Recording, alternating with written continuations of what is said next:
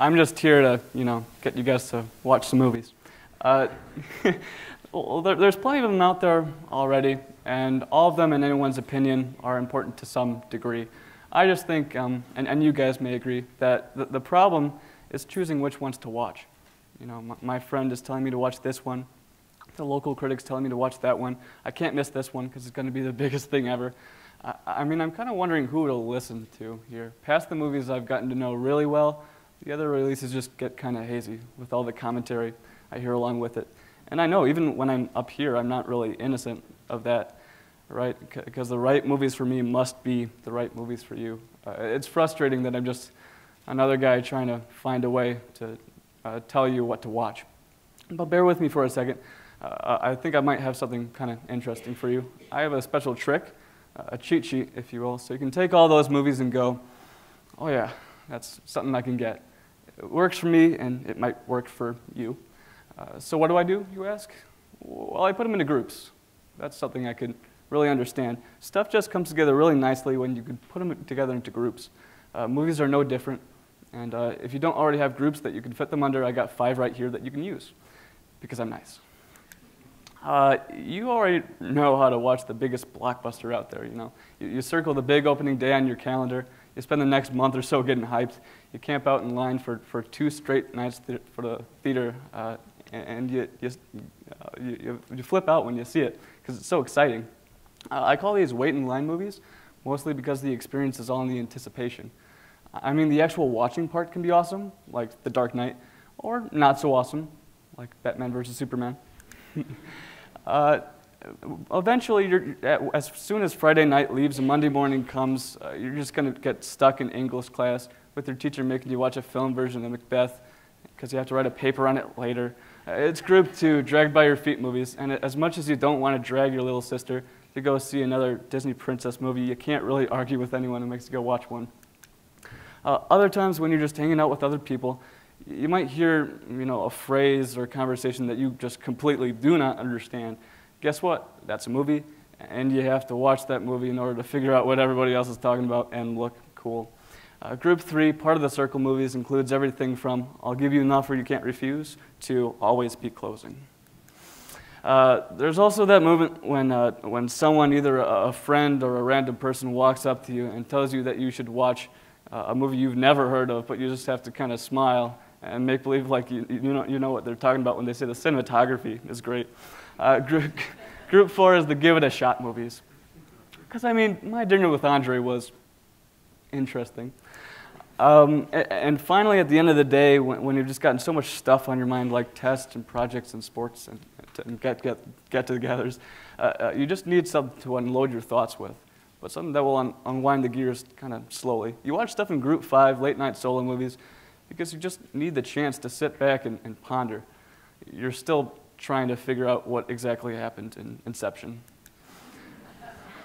So all right, you're thinking, here we go. I got all these groups, and we're good to go. I can start watching those movies now.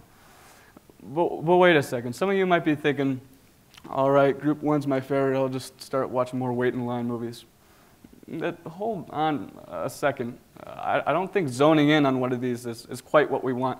I think we should watch more movies and not less, so we shouldn't really choose favorites. And that's what I'm trying to get at here. There's something more to this system that's more than just groups. To show that, I'm going to take us back to Group 2 for a second, the group you guys definitely do not want to talk about, dragged by your feet movies. Because none of those have ever been really good, right? Well, now that I think about it, there was that one time when you were 10 and Mom made you go visit Grandpa, which was super annoying because you knew Grandpa was going to make you watch To Kill a Mockingbird again, a total drag by your feet movie. But this time as you were watching that scene where Scout roughs up the boy on the playground, that scene kind of reminded you of a week before when you went to go see Pineapple Express with your friend and his older brother. And you wanted to laugh to look cool and get a part of the circle movie under your belt. But it wouldn't have felt right, because even though you didn't want to really tell them, the jokes made you feel uncomfortable. So something about Scout's character here reminded you about you. So for the first time, you paid attention to Mockingbird all the way to the end. And just like that, when you were only 10, you started liking movies. That's it. all these groups are tied together by your life. You don't have to spend any time, thinking where these groups come from or which to choose from, because they've all been there this entire time.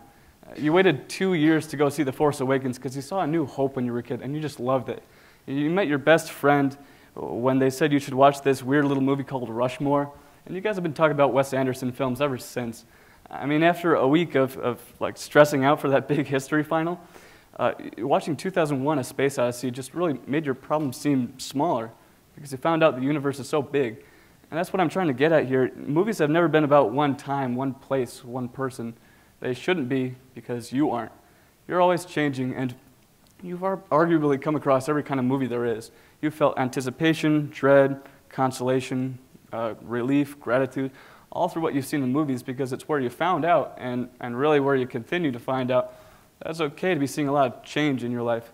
Whenever you found out something new about yourself, it's stuck with you, and it's helped you to become the person you are today. I like the groups because they help isolate those moments, but it's not really about the groups, it's about the moments. So how does that really tie back into watching the right movies?